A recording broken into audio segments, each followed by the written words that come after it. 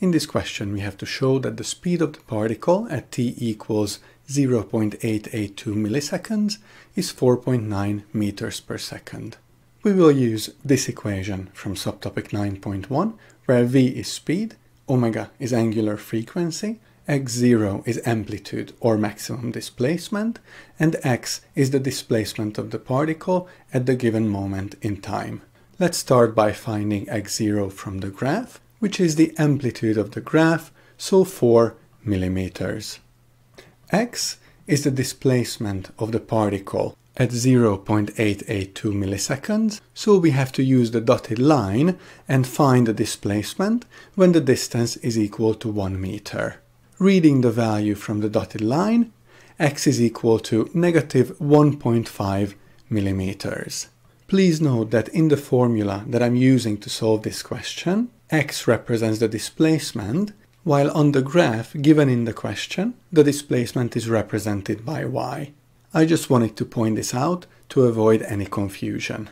Let's substitute into the equation. So we get v is equal to, and since we are looking for the speed and not the velocity, I will just avoid the positive and negative signs from here.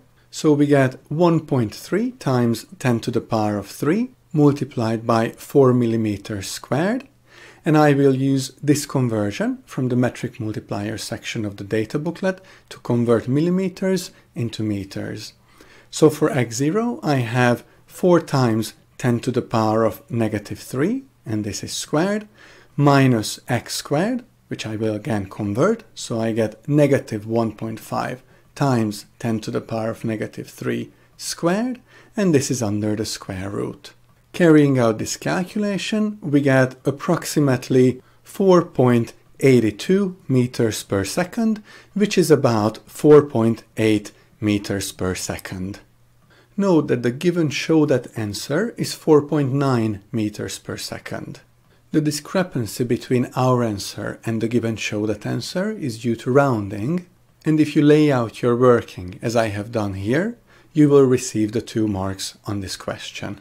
In addition, it makes sense to work with the 1.3 times 10 to the power of 3 value for omega from question part B2, because B2 is also a show that question, and the purpose of a show that question is usually so that you can use the show that result in a later question part.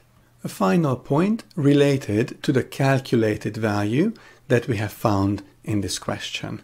Since it is a show that question, we have to round our calculated value to at least one more significant figure than the number of significant figures in the given show that value. Since the show that value has 2 significant figures, we should round our calculated value to at least 3 significant figures in order to earn the second mark.